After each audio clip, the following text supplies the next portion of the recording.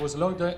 It was a long day, and I hope you found it quite informative, and you learned things about smart contracts, the blockchain, and this emerging area between cryptography and law. So to finish the day, we thought it would be great to have bring all the speakers back on stage. The people that shared with you their perspectives about their areas, and specifically how do those relate to smart contracts, and have a open floor discussion about all the topics that were put forth today. And furthermore, think about the future. What is the future of cryptography and law together? So before we start the discussion, I would like to welcome our special guest for this discussion panel, which is Charles Hoskinson, sitting there on the far right from your point of view. Charles is CEO of Input-Output HK, which is one of the leading companies now worldwide bringing this blockchain technology for smart contracts from, let's say, the experimental, academic area to the actual real world where people can actually engage with it.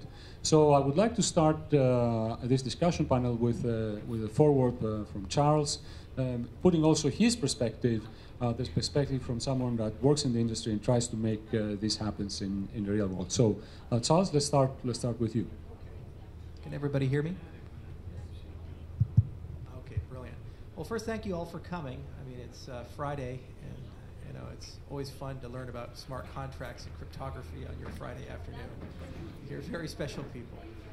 My name is Charles Hoskinson. I actually just came in from Malta yesterday, and I run a company called Input-Output. I've probably never heard of our company before, unless you work for us. Actually, we have a few people in the audience who do. What is Input-Output? Well, this is my third cryptocurrency company. The last two that I started were more like project-based companies, where I said, I want to build a cryptocurrency with properties X, Y, and Z. Let's get a cool team of people together. Let's go build something. And then after we're done, we just all kind of go off into the ether and figure out what to do next. I said, well, you know, I love the process. Can I build a company that's like a factory that manufactures cryptocurrencies for private clients, public clients, and so forth, and see what industries we can systematically decentralize, whether that be gambling or whether that be financial products or IoT stuff. So originally this business plan was sketched out in Osaka, Japan, in a diner with my co-founder, and we were like, yeah, man, we're going to do all this cool stuff, functional programming and all these other things. And somewhere along the way, we realized that most of the science of our field has actually not been written. It's completely new. So as a consequence, we realized that in addition to founding an engineering company, we actually had to found a research company as well. So we did what all insane entrepreneurs did, and we decided to build a research arm at our company. And it started by hiring some cryptographers, and then realizing that we needed to build university partnerships. So now about 2 years later, we're revenue positive. We actually make a lot of money. We're about 50 employees. We operate in 10 countries. We actually have 2 research centers. We're just about to open up our 3rd center.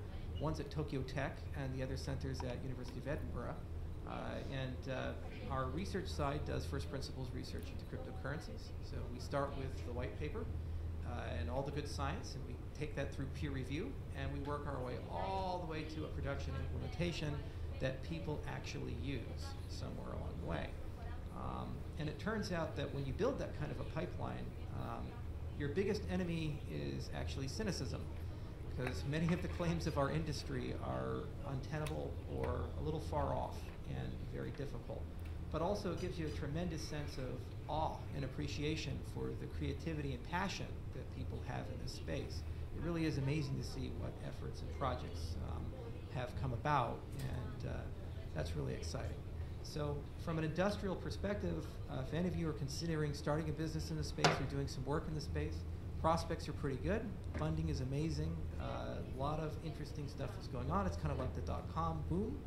But I will warn you that just like there was a boom with the dot-com specter, there will be a bust. So probably the window to get in early is over. And now we're actually getting down to the meat and potatoes of our industry, in that people actually have to produce and do real things, which is a lot harder than the theoretical, you can do something like this. So that's kind of the forward. Thank you all for coming, and I look forward to having a great panel with everyone here. Right, so thank you, Charles. And perhaps like since you mentioned that, maybe you can share with us like there were like what are the significant barriers from a legal point of view, like in this effort? So there was anything that you identified in this course of the years that you're working in the area that you feel that regulation was basically working against you or working against the technology, and you felt that it has to be changed in order for things to happen better or to make them work. So is there any example, is there anything that comes to your mind and you can share with our audience? Right. Well, you know, it's kind of an interesting thing. So one of my favorite regulations, historically speaking, is right when the automobile came out. There was a state in the United States, this was quite early, it was in the turn of the century, the early 20th century. It said if you were to own an automobile as a safety precaution, you had to have somebody stand 10 feet in front of the automobile with a yellow flag, and then they had to have a horse riding behind the automobile in case it broke down so you could tow it. So this was the automobile regulation, state-of-the-art regulation for this emerging technology. So fintech is actually one of the most regulated industries in the world. I'm sure some of the people on the panel can tell you better than I. And the regulations are built with the assumption that you have custodians, you have central entities, people you trust. And you look at other things like personally identifiable information or the whole notion of identity. Generally, you have a custodian. Okay, so our trust model is I have a broker, let's say it's Bob, and he controls something I own. So the regulator says, I'm going to treat Bob very harshly. I'm going to demand Bob do KYC, that's know your customer, or anti-money laundering, or file special reports. I'm going to tell Bob to tattle on you if you're a naughty person, whatever that may be. And the challenge with that is that this technology makes everybody Bob. Your phone is now a bank, and it's in your pocket, and your phone is now a credential management system and a file sharing system, and it's a million other things. So regulation necessarily has now a huge gap. And we live in a world of prosecutorial discretion as business owners, in that the prosecutor now has the freedom to arbitrarily decide to enforce, if desired, statutes that have really no bearing on reality, and they can enforce these things very harshly. As a kind of canonical example, U.S. tax law is a great example. So tax law was not designed for something like Bitcoin, and the current interpretation is it's kind of like a baseball card. It's an asset. What does that mean? Well, it means that every single time you receive a Bitcoin payment, that's like ordinary income. And that's a capital gain. You have to go ahead and pay your taxes on that, regardless of whether this asset is liquid or not. So let's say you create a cryptocurrency, we'll call it FooCoin or something like that, okay? And you claim FooCoin is worth $1 million. No one buys it, but let's say it's worth $1 million. And so you get 500,000 FooCoin, you send it to your friend. Well, guess what? You just now have a tax burden. In the United States, it'd be about 40%. So that's about $200,000 you owe to the IRS as ordinary income. Congratulations. And you can't sell it, you can't realize it, but you owe the taxes up front. Now let's say the next day of trading volume, the value of FooCoin goes to $1. So you have had a $999,000 loss in market capitalization. So you'd say, oh, well, I can deduct it from my taxes, right? I was like, well, no, only $5,000 per year or something like that. But don't worry, one day you'll catch up. I guess Trump will too. And so that's just a great example of where tax law doesn't accept reality. And there's securities laws, there's regulations for terrorist financing, and that's just kind of in the fintech sector. But then when you move into other businesses like custodial businesses of data or assets where we have all these privacy regulations or other things, again, you're in very unstable ground. So as an entrepreneur, your question was, has this affected my business? And the answer is, yeah, kinda, in that I don't do business in the United States. I'm in 10 countries, and my headquarters is in Hong Kong, but we actually don't have a US branch at the moment. And if we were to do US operations, it would be done in a very scoped way. So that's the first way it's affected us. The second way it's affected us is that, effectively when you pay your taxes or you do any of these things, you're just kind of rolling the dice. Because it's a situation where both sides of the equation, nobody actually knows what to do or what to say. For example, in Hong Kong, every year you have to go through an audit. And your auditor looks at your records, And when we told them about Bitcoin transactions we had on our books, they said, yes, yes, yes, but tell us which bank and print out the transactions and so forth. And we're like, I don't think that means what you think it means. And so this has been a constant problem. And it's just like when we moved from the paper-based economy to the internet economy, how things tremendously changed. So the hope is that eventually we'll get it sorted out. The dystopian component of it is that people are going to try to centralize and control it and regulate it in ways that we wouldn't like. But just like BitTorrent taught the music industry, sometimes technology is a little bit stronger than any one regulator or any one law. You like to? Just I thought that was an excellent overview. To really put a point on some of the issues we have in the U.S. with regard to the regulator expecting a custodial intermediary. Does that help? Hey, just one mic. This is on. Oh. With the regulator expecting a custodial intermediary who will be the point person for any regulatory pressure the government wants to apply to the system. One of the biggest issues we have in the U.S. is with regards to consumer protection regulation. So, as Charles just said, everybody now potentially has a bank in their pocket. Now, who's guaranteeing the solvency of that bank? Now, of course, we know in the Bitcoin context, for example, there's a blockchain that is maintained by unaffiliated persons all over the world, and that's what record your phone is querying. But there's also software on your phone which could have vulnerabilities and things like that. But even just explaining any of this to somebody who regulates a normal bank or normal money transmitter for the purposes of guaranteeing solvency and consumer protections is very difficult. And in the US, we have a compounded problem than in the rest of the world, in that this prudential regulation is done state by state, actually. So in order to operate in the US as a money transmitter, as somebody who might hold somebody else's money, you're going to have to go to every state where you might have customers and not just check in with them. This is licensing. You can't do this until you get our permission.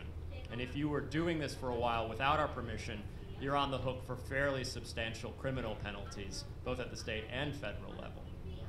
And the big difficulty here is there are some businesses in this space who are like exchanges, Coinbase, Poloniex, Kraken, companies where there's actually an obvious moment where they do take custody of some user's cryptocurrency. They act like a Bitcoin bank, if you will. And it makes sense for those companies to fit into the same legal frameworks as existing custodial institutions. Nobody's arguing for special treatment here. A Coinbase, if they hold your Bitcoin, should be treated like a Bank of America if they hold any kind of assets for you. There's some catches here because they're not doing fractional reserve lending. But at the end of the day, they do have a sort of solvency risk, or a sort of risk that they don't secure the things that you're having them secure. If you're Coinbase or you're an exchange, you go state by state and say, hey, I'm going to be moving money for people, and I'm going to hold it for them in a transitory sense at least. Can I get a license? And they say, you're what, and you do what? And then you say, well, let me explain. And then at the end of the conversation, hopefully they say, okay, well, this is how maybe you can fit into our licensing framework. But more likely, in a lot of cases, and this is what's happened over the last few years, they'll say, I'm sorry, I'm not going to give you a license. And then you say, so you mean I don't need to have a license because of the way my business model is? And they said, no, I didn't say that either. And so basically they're saying you can't operate in the state, or if you do, you're taking this massive risk, as Charles described, where you're just in this gray area, and any day they could come in the future, knock on your door and say you were transmitting money for the last 2 years without a license. And that's 5 years in jail potentially for you, your investors. This law applies to shareholders actually, and your management team, which will of course then just be leveraged for a massive monetary settlement. And then do that once and repeat 50 times, because we've got 50 states. And then it gets even worse, just to put a point on it. If you are not an exchange that's holding other people's cryptocurrency for them, you're a software developer who's creating a new cryptocurrency that once it runs, will truly run potentially in a decentralized environment where you are not holding other people's money. But what you did could be treated as money transmission, because every state in the US defines it differently, and usually defines it in fairly vague terms, something along the lines of money transmission for the purposes of licensing is defined as the transmission of money or monetary value. What does that mean? Is that what a miner does? Not really, but maybe. Who knows? Modulo 50 again. Pay fines in Bitcoin? And would that be another offense if you do it without a license? So you get an infinite regress of punishment. Darryl, you want it, and then you. Yeah, Darryl. I just want to add that one of the great benefits of the code is law idea is that once you have these conversations with regulatory bodies, you can codify the regulations in code and have libraries so that if you're operating in the United States and you need to follow some regulations, you just import that library and wrap everything in the appropriate function or whatever, and all of a sudden you're automatically code compliant.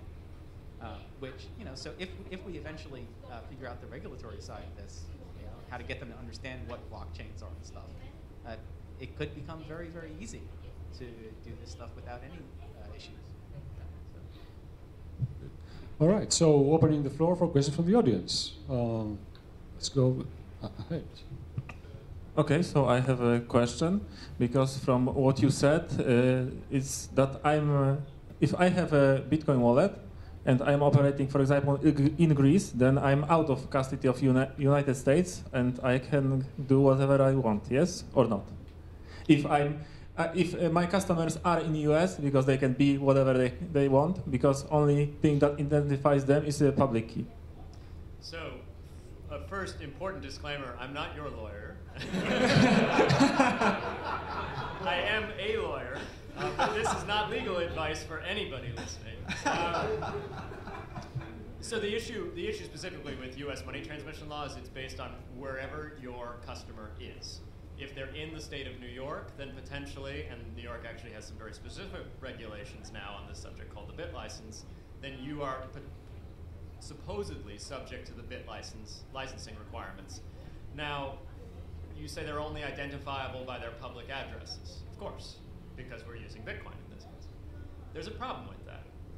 There's no knowledge requirement in the statutes that make it a crime to be an unlicensed money transmitter.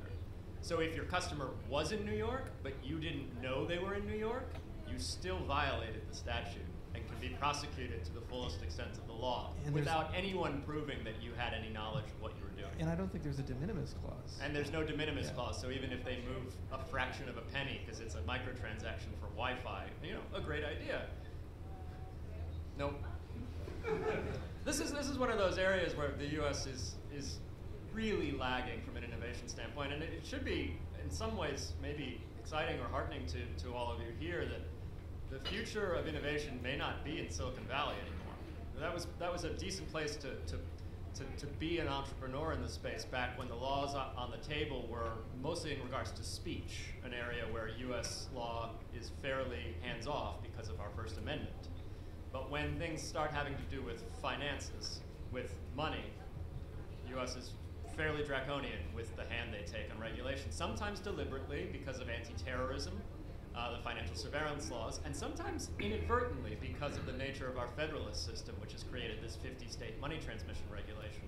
That law, by way of example, similar to the law where you have to stand with a flag in front of a car, was originally started because if you didn't have a bank account and you got a paycheck at the end of the working day in the 1970s and you wanted to pay your utility bill, you'd walk into a random store and buy a money order. The person providing the money order, MoneyGram, Western Union, or some other company we've never heard of, they're going to give it to you. You're going to hopefully cash it with your utility provider, and hopefully when you take it to your utility provider and they cash it, it doesn't bounce. If it bounces, then this person who sold you the money order, the money transmitter, just, they screwed you. And so these state-by-state regulations were originally set up to make sure that the people providing these money transmission service in that state were all licensed, and they weren't people who were going to try and screw people. But things have changed a lot since the day of money orders that you actually walk into a store and physically obtain. But these laws still apply. Yeah, and just as a follow-on real briefly, you say, well, we're in Europe, Asia. Just because you live outside of the United States does not mean that you're in some way insulated from U.S. law. The reality of the United States has an outsized geopolitical influence, and they express that via treaties. So they have securities treaties, tax treaties with many, many, many, many, many countries. I think almost every European country, if not all of them. And most countries one would do business in or live in. And these treaties are set up in a way that if you violate U.S. law, you could be subject to extradition or prosecution or fines. So you have to take U.S. law into consideration. The other thing is that's the hard power. The soft power is that U.S. policy tends to greatly influence policy for most developed nations. So for example, in Japan, what usually ends up happening is they tend to lag U.S. policy, and they say, what's the European Union and United States doing? They have a big argument about it for a while, and then they say, okay, let's just do what the United States is doing. You know, and it's the same in China in many, many, many respects for several things. Whether these are actually properly enforced or not, and you know, how much gray area is permitted in the culture, that's a country by country basis. But it is important to understand that even though you know, I'm an American, and you know, Paul is also, and we have a kind of a U.S. perspective in the way we look at things. U.S. perspective does become a pseudo-global perspective from both a soft and a hard perspective.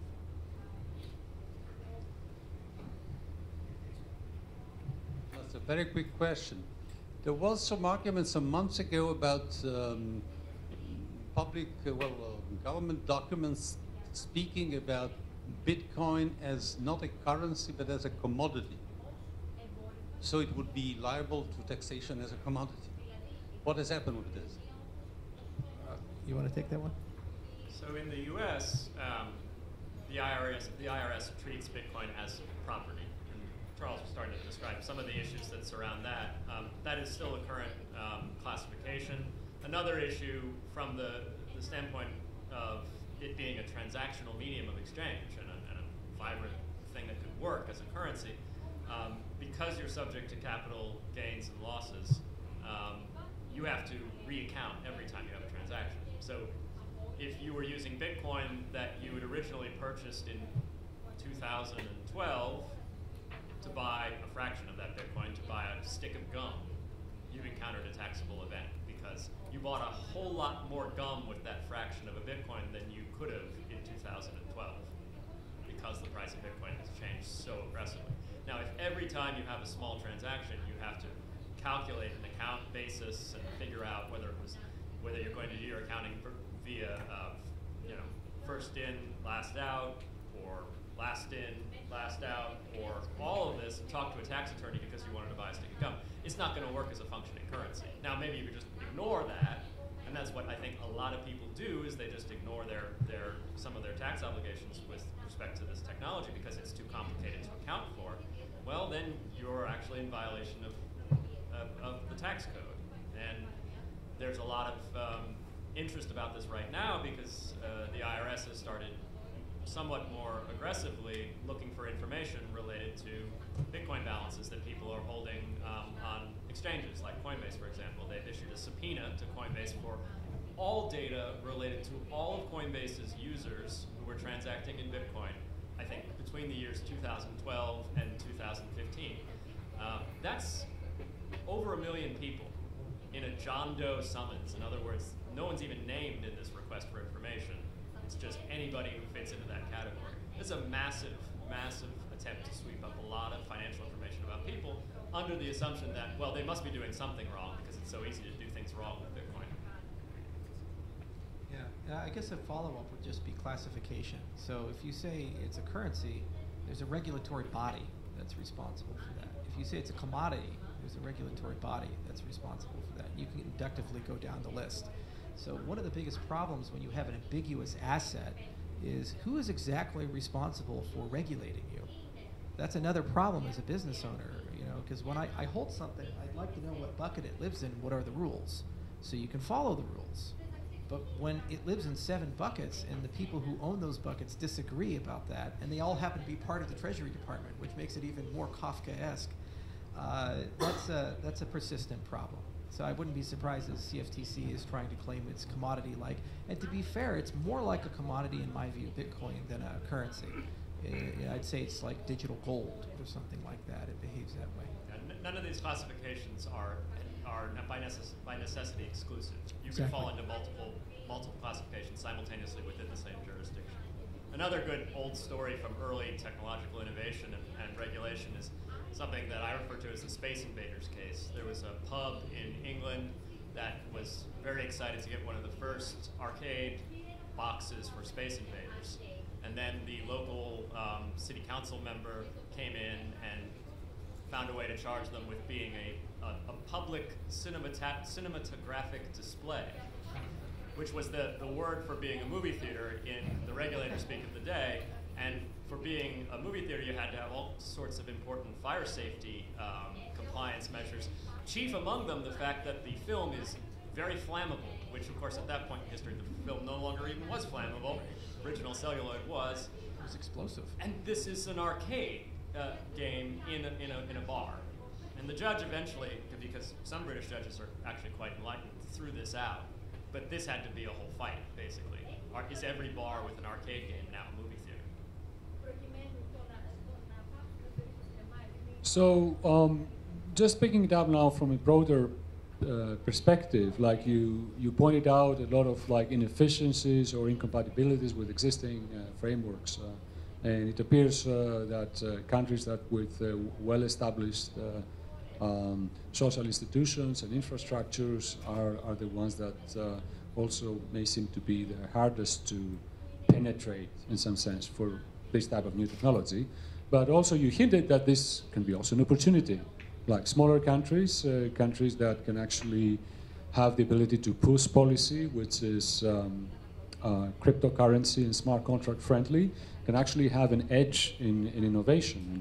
And given that we are here in Greece, Greece that in the last few years is being hit very hard from a global financial crisis, this could be also a message that our discussion can also provide. So, do you have any? So, suppose like you were given like, and this is a question also open to the whole audience. You're given like the ability to have direct access to policy regulators, and you could actually change things. You could change things to make them flexible and give and provide a framework that could legally make it more easy for people to innovate in a jurisdictional area, like in a small country like Greece. Do you have any ideas or any suggestions or anything that could be done from your experience in working on the area that, let's say, people in the audience could be inspired about and present to people they know, either here or, of course, in other countries similarly? Any comments? One of our chief initiatives right now will be getting legislation in the U.S., which I'm giggling because, fortunately, legislation in the U.S. is a very difficult thing to move, and certainly no better in the current state of politics in the U.S. But legislation that would create a safe harbor for non-custodial uses of the technology. And what I mean specifically by that is, if you're a Bitcoin bank, you're an exchange that holds other people's funds, then as I said, we're not going to argue for special treatment. We're not going to ask that you not comply with the same regulations that PayPal or Venmo has to comply with other tech companies that hold other people's funds. But if you're developing software, you're developing technology or are adding network capabilities or infrastructure, and if you as a business do not actually hold a big, basically pot of people's funds, then what you're doing should never be regulated in the same prudential consumer protection way that a bank is regulated. Now, you may be subject to unfair and deceptive acts and practices. Your app didn't look exactly like what it did, didn't do what it said on the tin. We're going to sue you after the fact. But that's a very different type of regulation than you're not allowed to engage in this behavior until you're a chartered bank or a licensed money transmitter. So I think it's very fair to require licensure or charters from people who are going to hold other people's money, but from people who are just writing software that allow people to hold their own funds on their own device, so a software wallet, potentially even a multi-sig wallet, potentially a piece of infrastructure like the payment channels that were described earlier, and maybe the payment channels linked up in the form of the Lightning Network or something like that. If you're building the software that does any of those things, or providing the non-trusted or low-trust network capacity, the people who are the miners, the people who are the full nodes relaying transactions, all of those activities could potentially fall into the definition of the category of things that we require people to get licensed or chartered to do, because those definitions are too broad. They're like the definition of cinematographic display in that old British statute. But what we need is for it to be done through law, or if it can be done through regulation in other countries, a clear statement that those activities exist in a safe harbor. Those activities are not banking. They are not money transmission. Because the software design and the provision of the public good that is the network infrastructure, that's where the true innovation of this technology is. Now sure, it's still very innovative to run a business that holds other people's cryptographic assets, but the real fundamental change, I think, comes when these new networks emerge as public goods, and they emerge because people developed the software and provided the network throughput in ways that were not custodial. Okay. Okay. For a specific Bitcoin regulation, or you think that can be generalized to in general allow more innovation? Can we say anything innovative is free of any regulation for the first 5 years, or anything in that direction? A jubilee for regulation? Yeah, that's a good point. You know, my experience from this, well, first off, you have to understand that not everything should be solved with a law, and not everything should be solved with an existing regulation. When we did Ethereum, the first thing that we attempted to do, and it was successful, was work with a law firm in Switzerland to create a self-regulatory organization for Bitcoin. This is what Luca Miller did with MME Partners. And they put a heck of a lot of work. With that effort. But basically the idea was that the government probably is not going to care about an industry that's under $1 billion that really is the provenance of cypherpunks and nerds. That's the first proposition. The second proposition is that there is a fledgling industry where they all have a common interest. And the third is that there is a potential that this thing could get big over an arc of time. So having that notion, they were able to actually create something. And then once you've created it, you have a sandbox for standards. What people have to understand is regulators are human beings too. Governments are run by human beings. And if you approach them and say, everything you've done is wrong, you're stupid, you can't understand my industry, and I'm just going to go do my own thing, and you can't stop me, neener, that's going to result in them getting pretty upset and then saying, no, not only are we going to stop you, we're going to use the power of the state to stop you, and in a very Thomas Hobbes way. So that's not so good. So instead what you have to do is kind of, like, it's almost like fishing. You give them some bait. You say, hey, I have this beautiful sandbox right here. You can play in the sandbox, and as long as you're in the box, you can do anything you want, and that'll give you a tremendous influence over outcomes. And once they understand that, then they say, okay, maybe we can have a conversation. Some governments are willing to say yes to that. Some governments are saying absolutely not. But in general, that model is at least reasonable. Now, what's exciting about smart contracts, and something I've learned from being in the space, is that that sandbox is not run by people. That sandbox can actually be built into a protocol and composed of software. That's what gets me super, super, super excited about this. As Darryl was saying, and maybe we'll elaborate more, is that you can say, okay, Thailand, let's say you're talking about gambling regulation. What taxes would you like to have? What does provable fairness mean to you? What types of games are allowed and aren't allowed? And okay, let's write smart contracts to actually construct the underbelly of that entire schema. Then what you can do is say, okay, for anybody gambling in Thailand, to do it legally, they must use this pipe. And all Thailand has to do is check off on it.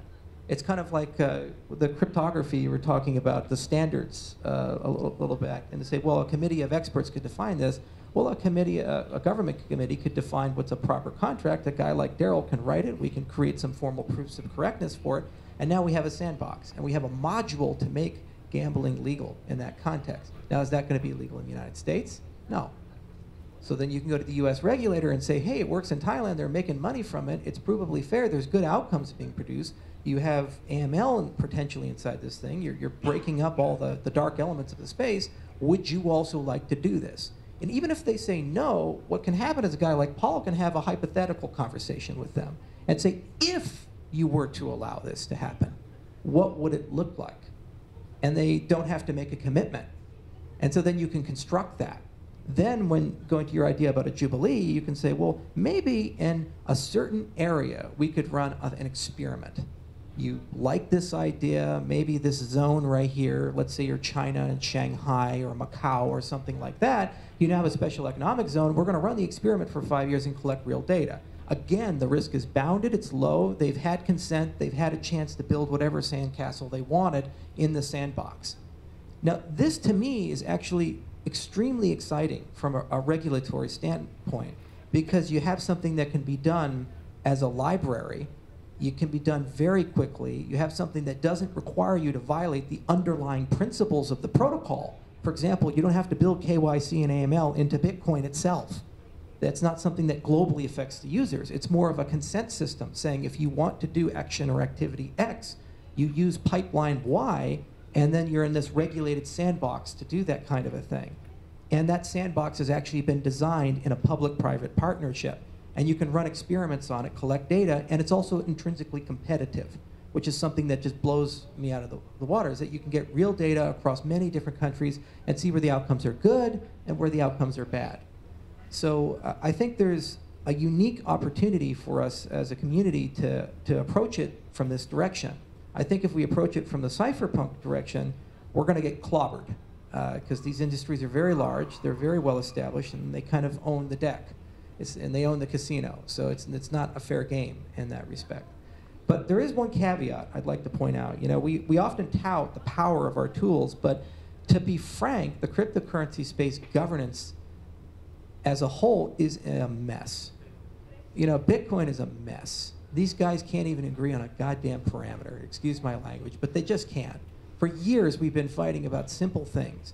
So you cannot go and say this is going to change governments, this is going to change the whole notion of our relationship with money and other things when we can't even get simple things done. So I think we do need to do a lot more basic research into making decisions in a decentralized system, a lot more research into figuring out how to reach consensus in a social setting. We solved it in the formal setting, in the machine setting. We get machines to agree in consensus, but on a social setting, we haven't quite solved that problem. And until we do that, I don't think these systems are particularly useful for running companies or particularly useful for running governments or other things. That's my caveat I put to the first thing of the sandboxing, which I think is very valuable. But until we solve the governments, it's not useful. I just want to add regarding the sandbox idea.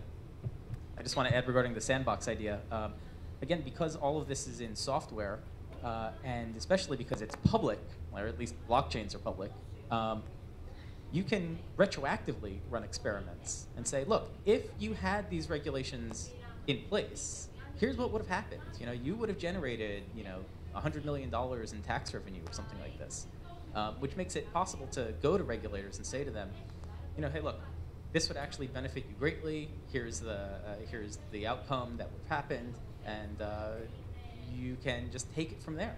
You know, you don't even have to necessarily run real-world experiments. You can sort of show them what would have happened, which you can't really do by relying on sort of the normal real-world currency sort of things. You know, I mean, who are you going to go to to say, oh, let me see what your books are, and let's calculate the tax revenue you would have done if this was all legitimate and above board. That's not going to happen. Okay. More questions from the audience? All right. Burkhard. I have a question about the legal aspects of public key cryptography, actually. It's more connected to the talk of Christoph Sorge, and I would like to ask how could we go about uniting private keys with specific persons? And would that be desirable? Because you touched that point from a legal point of view. So I'm not sure if I get your question. So at the moment, this is done via certificates, and there are certification authorities which have to meet certain criteria to make sure the mapping is actually secure, and the certification authorities' private keys are not going to some attacker. Sorry, that what you mean? What the problems are with the current regulation, or just to make sure I get your question right?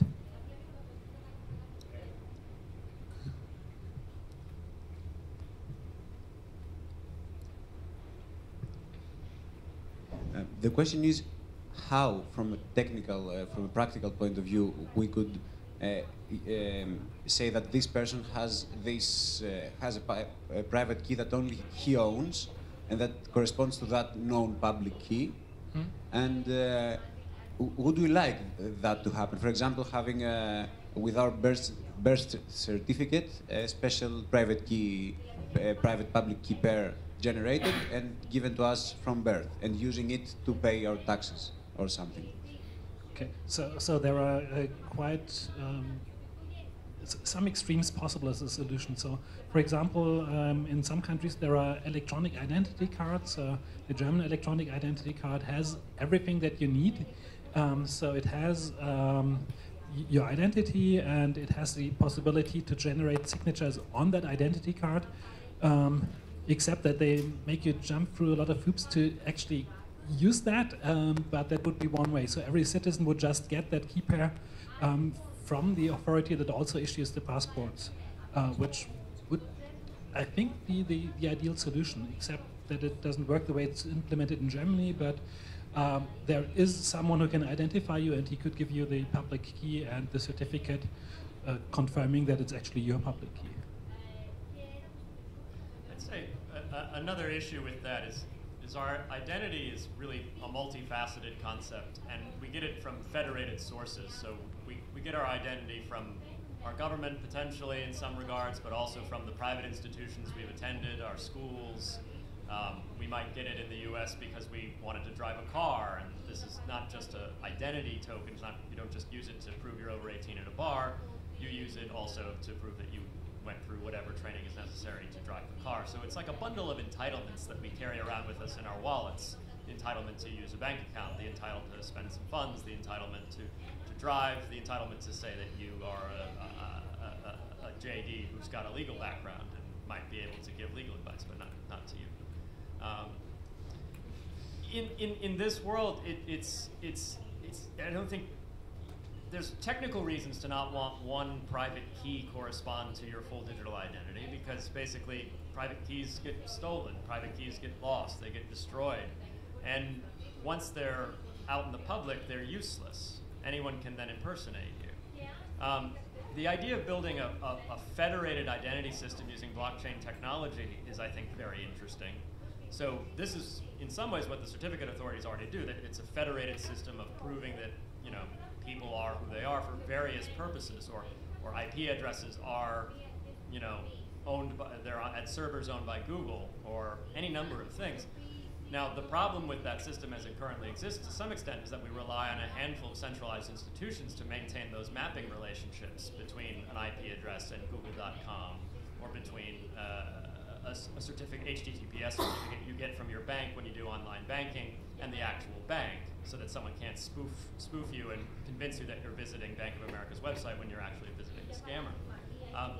This is one of the things that's very exciting with blockchain technology, is we potentially have the possibility of building architectures which can create these mapping relationships between any number of attributes a person might have and a person, and distribute them across the world through a blockchain, just distributed to every node on the network, and so we don't have to rely on the viability and availability of a centralized server.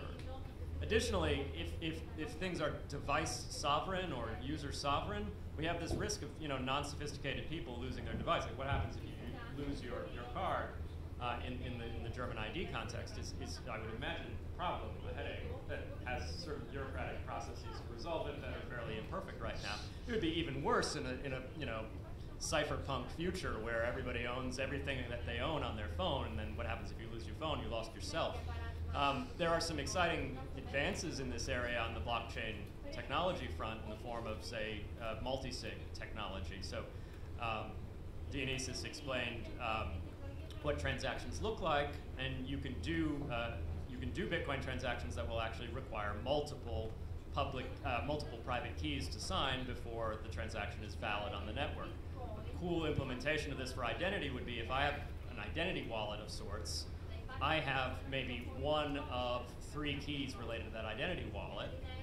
If somebody steals my phone, they don't steal the ability to sign for me. There's another party out there that's tracking my movements as a private corporation that I pay to do fraud protection and theft protection for my device, that as long as I seem to be doing the things I normally do in my life, I visited Athens, but I told them in advance I was going to visit Athens. They'll sign the second key when my phone device broadcasts a request to broadcast a transaction, basically. And then 2 of 3 keys being necessary to sign, at that point I can prove my identity. What's interesting here, as compared to, say, the credit card fraud context, is that if the verifying provider in this case disappears, the person who's doing the fraud protection disappears, I'm not necessarily out of luck, in the sense that I'd be out of luck if Visa got hacked or disappeared. Because let's say the third key in this situation is something I've entrusted with a dear and close friend for the purposes of disaster recovery.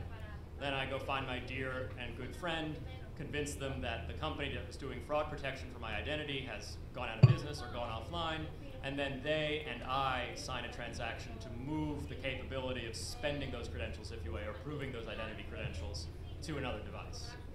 And this technology already exists in its very young stage in the form of just a multi-sig Bitcoin wallet, something that like a company like BitGo provides right now, where you basically do have the funds. The funds exist because of private keys you hold on your device and elsewhere, but there's never enough keys on any one device to actually initiate a transaction. So this risk of consumer error starts to disappear. That's a very interesting, framework for future identity systems, I'd say.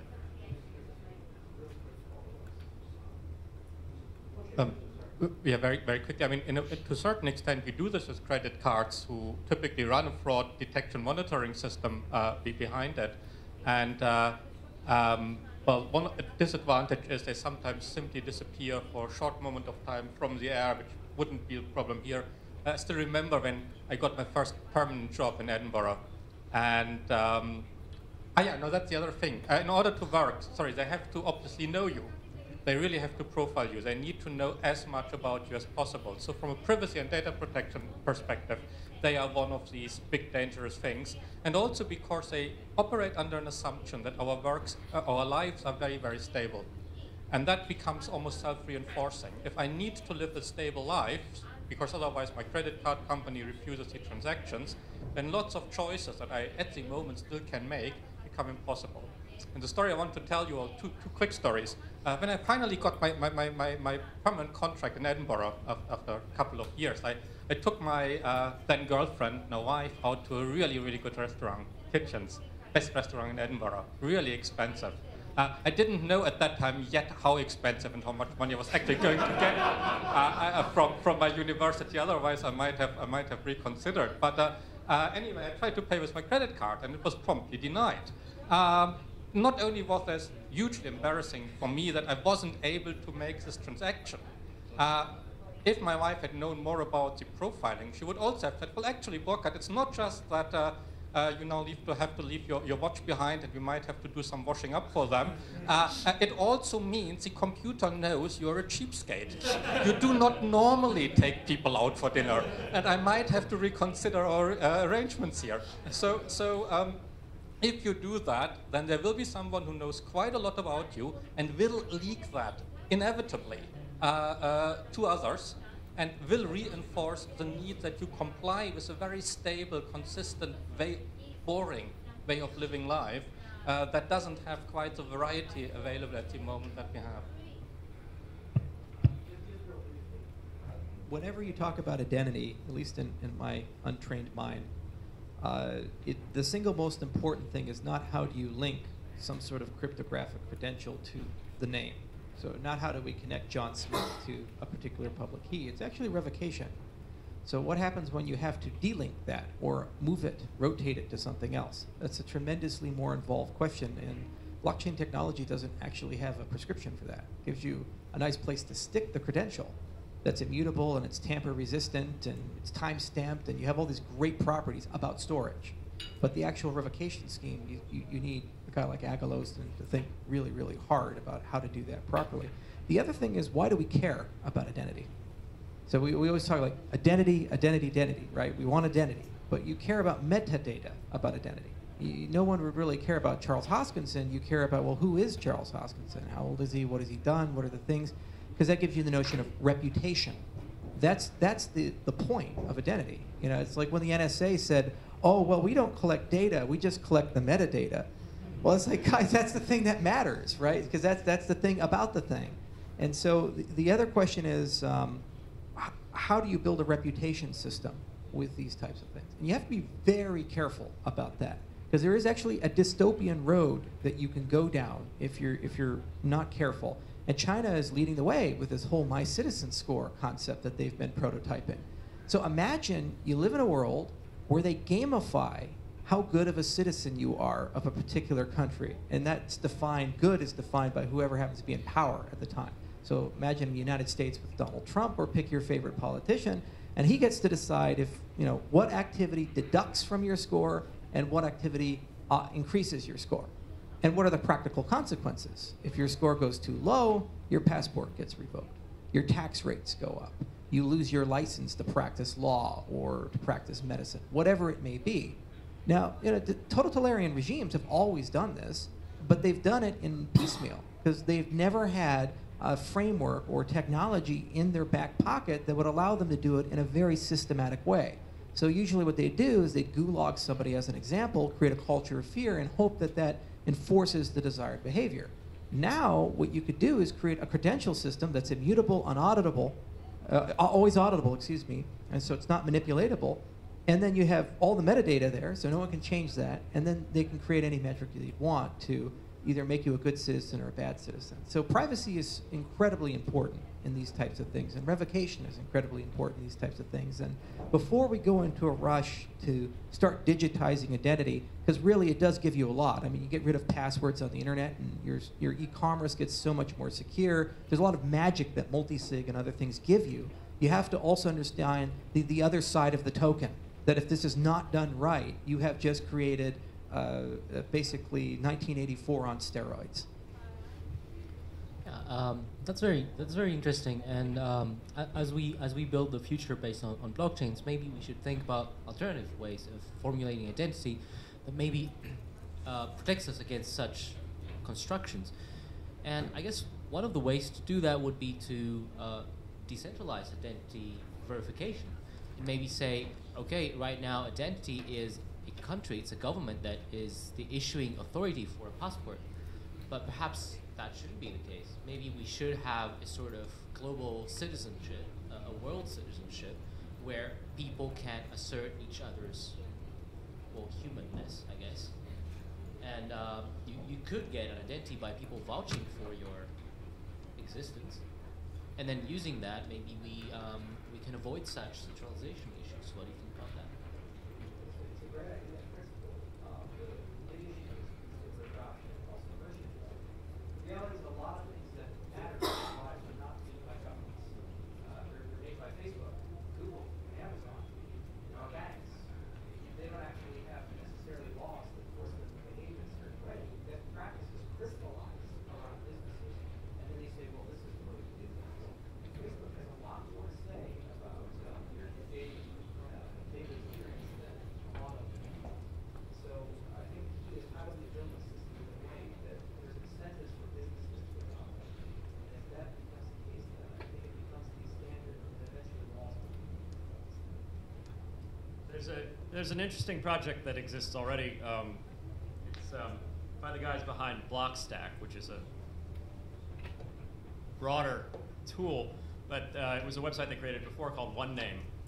OneName is an interesting experiment in federated identity.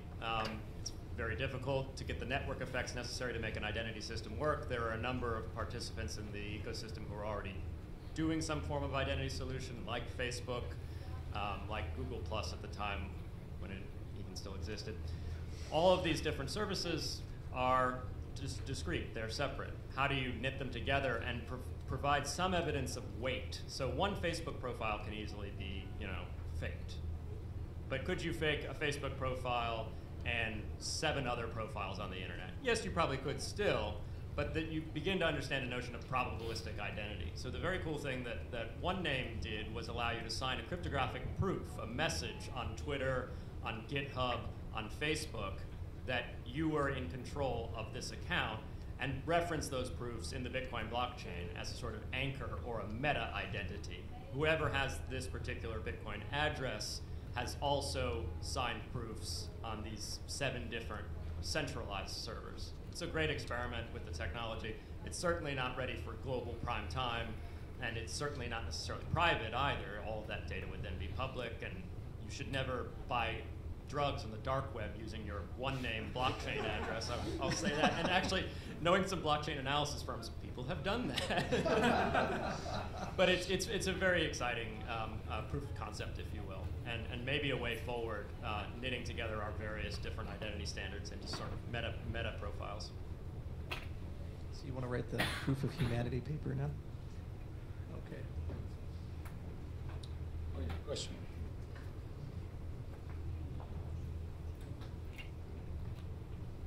So how can we create a worldwide database about everyone with their respective identities and anything that may be used without turning this into this dystopian society worldwide or not? How can we achieve a balance between knowing enough to control but not control completely? How can this be achieved? Well, we already have a worldwide database of everybody. I mean, between Facebook and what the NSA has in Bluffsdale, you've got about 3-4 billion people in coverage there. Yes, but you don't necessarily use Facebook in order to manage your transactions. Oh, but Facebook knows so much. They know who your friends are, they know your hobbies, your interests. Your favorite pizza, yeah. When you buy a watch, what's the first place you post a picture? When you buy a new car, what's the first place you post that? You have Facebook Messenger, you talk about your life and your comments, and all those blocks of text can be parsed, archived, and they can apply machine learning to it. You even have a great platform for it. It's called Torch. They've developed it open source. So the question is not whether will a database exist. The question is the database does exist, and now that it does, how do we create a framework that now protects our privacy and prevents governments from using what they know to hurt us? And that's a legal question, it's a social question, it's an ethical question, it's a computer science question. And no one field, in my view, can solve that. I'd say that one of the essential components to the answer will likely be cryptography and the science behind technologies like Zcash. So Zcash is an open source blockchain network, an open blockchain. Anyone can participate in the consensus. And it works rather like Bitcoin. In fact, they forked a lot of the code directly from the Bitcoin code base, but added in some interesting, unique cryptographic primitives, which basically allow the transaction to be ciphertext as far as anyone in the public is concerned, and yet still be verifiable by the miners on the network. To say, not necessarily that we know that this person sent this much money to this person, that remains encrypted, but to say that we know that in this transaction that we've just incorporated into the blockchain, we know that no new money was created. We've proved one discrete quality about the transaction without revealing the other information. This is ideally what we'd have for identity systems as well. It would involve technology similar to this that hopefully would be battle tested and we could rely on. Because right now the identity landscape is very poor. If you want to prove that you're over 21 to drink in a bar in the US, you show the bartender a card that has all of your personal information on it, your address, all sorts of things about you. That's not what this exchange should be about. This exchange, in this case, should be about one data point. This person is over 21. We don't need to know your name and your address or any other information about you, but we currently, as a kludge, use driver's license of all things in the US to prove our age. So ideally, there would be some sort of similar construction to a zero-knowledge proof in the Zcash context, where you can, with authority, and this is incredibly hard to build. I don't mean to say it's hard to build, not hard to build, but with authority say, I am over 21, I'm allowed to drink, without the bartender suddenly learning where you live. And without the public either learning where you live, because the transaction was broadcast on an open network and everybody saw it when it hit the blockchain. Right. One last point, and that's a great point, by the way, but one last point. You don't necessarily know ahead of time what should be private and not private. I think one of the greatest examples is in the fall of Iraq with the Ba'ath Party. So for a long time, if you lived in Iraqi society, you had to be a member of the Ba'ath Party to do anything of reasonable value. It was an exclusive club, and if you wanted to hold a government position or go to the right schools or license, you say, I'm a member of this party, this political party.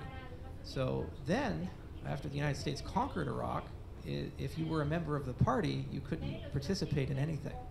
So you went from an identity landscape where you wanted to announce and declare in the most public way possible that you belonged to a club.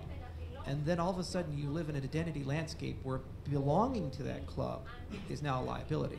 It's the exact same with Germany and the denazification. If you're a member of the party during that time period, great opportunity. After that time period, you're trying to hide that, taking the uniform off, setting it on fire.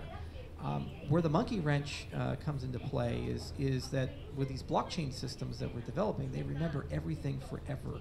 Every single transaction that's ever occurred with Bitcoin has been permanently recorded, which is actually why I think Zcash is so incredibly important, because basically it's saying private by default, and you have to do something to make it not private. You have to declare that, and that's going to be usually on a case-by-case basis. And again, I think your point is very prescient. Maybe you can even do it in a way where you reveal the minimum amount of information possible to somebody, and perhaps even have some plausible deniability in that respect. So that's another thing to consider with the nature of privacy in this new landscape is even you, the actor who owns the data's about, don't necessarily know, what the privacy values should be.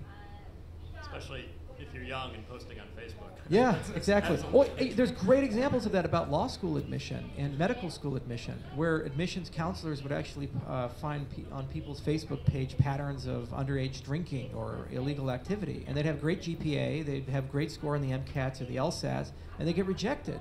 And they'd say, well, why was I rejected? They'd say, well, you're a very immature kid. Look at your Facebook page. It's actually happened.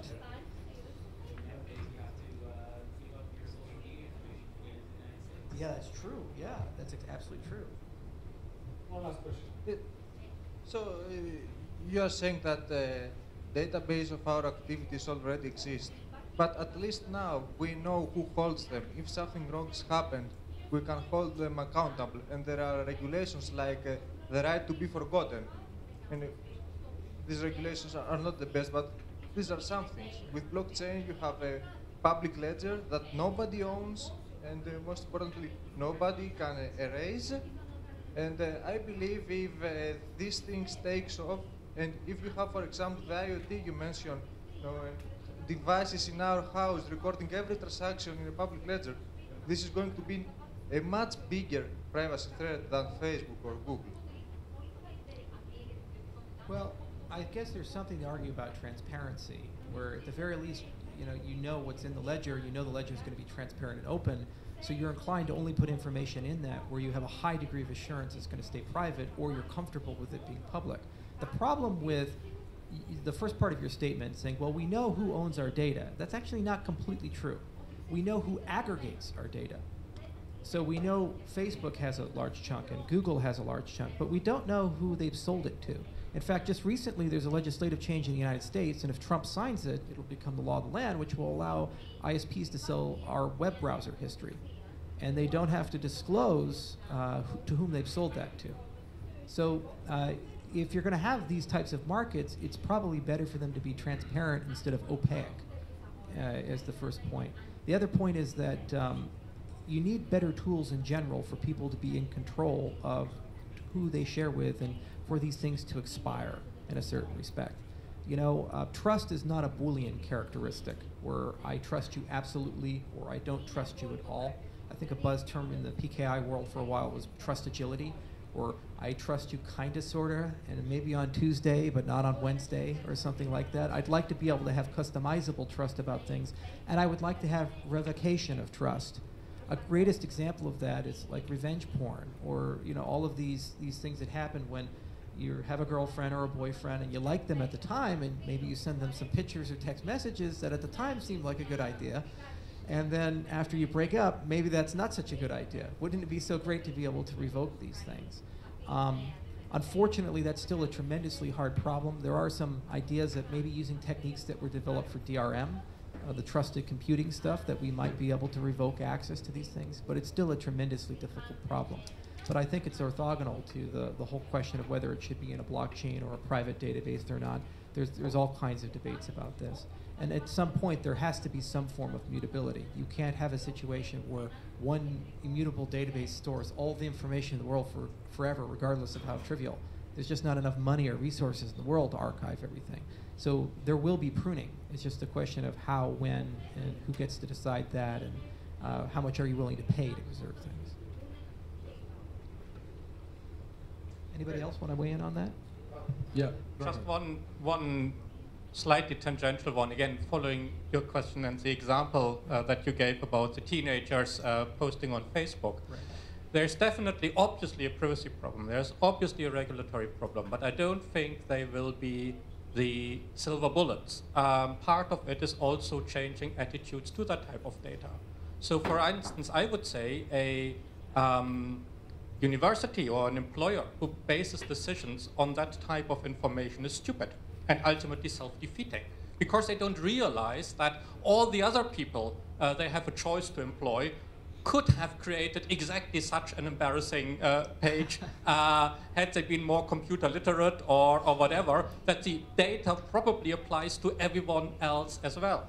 And I think that's a problem we have a little bit with, the rating websites. As soon as someone gets lots and lots and lots of ratings, then the data becomes almost useless, because there will always be some people who have been unhappy and some people who have been happy, and making a choice then becomes, again, really, really difficult. And I think we are moving with some of that personal data into that space, where there is so much around about everyone that using it in a reasonable way as a starting point for decision making becomes more and more problematic. And I think quite a lot of rethinking has to take place on the side of the data users in that sense, case, on how to make responsible and rational use of information that is in principle out there. Right. That's a great point. It's just I always love giving people a book to read. There's a guy named Randy Farmer. He worked at Yahoo, and he also was one of the architects behind the online game The Sims. And he wrote a book called Social Network Analysis or something like that. And he was responsible for creating rating systems for Yahoo and rating systems within The Sims. And he had a story of where there was something called the Sim Mafia, where based on your reputation in the community, real estate prices and rent would either go up or down. So people would blackmail people, saying that we'll give you bad ratings unless you give us money. And if we give you bad ratings, then everything gets too expensive and you can't play the game. And so there's a lovely YouTube video on it, and the book itself is quite good. But it parrots exactly what you're saying, which is there's a tremendous challenge in constructing these systems, and their usefulness is dubious. Okay, all right, so, well, the discussion will not obviously finish today. and that's a good thing, and I hope that the program of today's day and the discussions that ensued during our panel were inspiring and gave you food for thought and ideas about things you might pursue in the near future. It's clearly like a lot of work that still needs to be done in this area, but also I hope it also is clear that there's a lot of potential and a huge impact in the very near future. So please join me in thanking all our speakers for today and panelists for this great.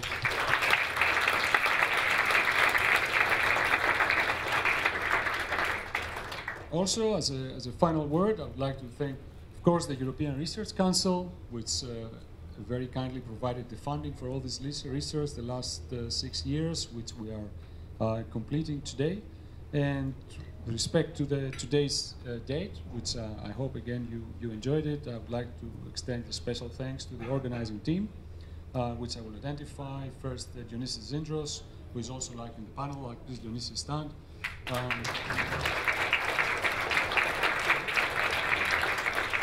And also the three researchers that I work with here at the University of Athens, Spiros Haidos, Nikos Leonardos, and Katerina Samari. Please stand.